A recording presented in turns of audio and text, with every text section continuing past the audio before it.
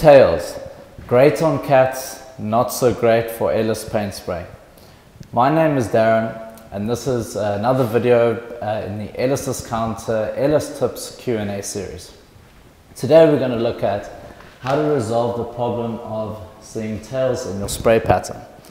So the most two common reasons why this is happening is that there's not enough pressure or your spray tip is worn. So how do we solve this? Well, if your spray tip is worn, simply replace the spray tip.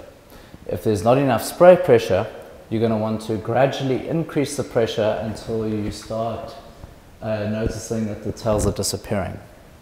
If you may be able to thin the material that you're using, if that's possible. Depending on the machine that you're using, you might be pushing the machine to its maximum capacity. In that case, you'll simply want to replace the spray tip that you're using currently with something with a smaller fan width.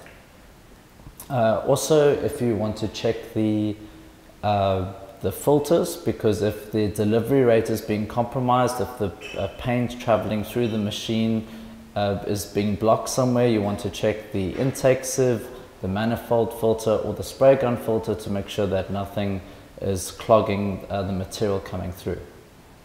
Lastly, we get questions from our DIY painters or those painters using entry-level machines, and you might be finding that you are pushing your machine to its maximum capacity, in which case unfortunately you won't be able to resolve the issue just by changing a tip. For example, you're going to have to get a machine that will be better suited to the task at hand. So that's for the materials that are a lot thicker or for paints that are requiring a different tip size.